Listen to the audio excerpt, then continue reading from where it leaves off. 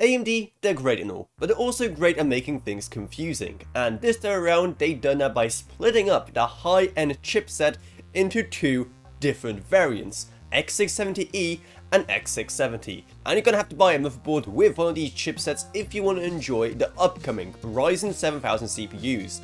And judging from what we know so far, they are going to be amazing. But which chipset is truly better, and which one will you, the savvy consumer, want to get? Well, that's kind of a complicated question, seeing how, of course, the biggest thing that will separate these two is pricing, with X670 being the more mid to high-end choice, while X670E being the top of the top, seeing how the E stands for extreme. These extreme motherboards are going to have insane overclocking potential, not to mention the most features, and also probably the most insane of all 24 PCIe lanes will be PCIe Gen 5. That's right, PCIe Gen 5 on every single slot.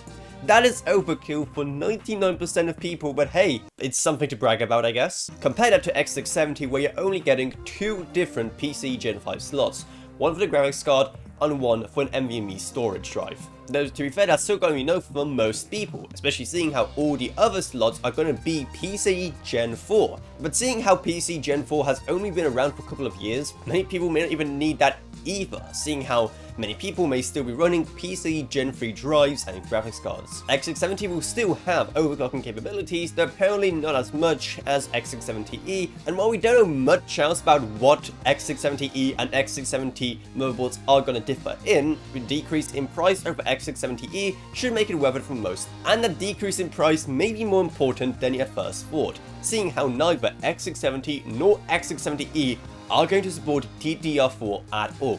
So you're going to have to pay extra for more expensive DDR5 RAM modules. So this transition to a new platform is going to be kind of expensive regardless, even if you go for a more budget motherboard. But let me know which chipset motherboard you're going to be picking up when Ryzen 7000 launches this autumn.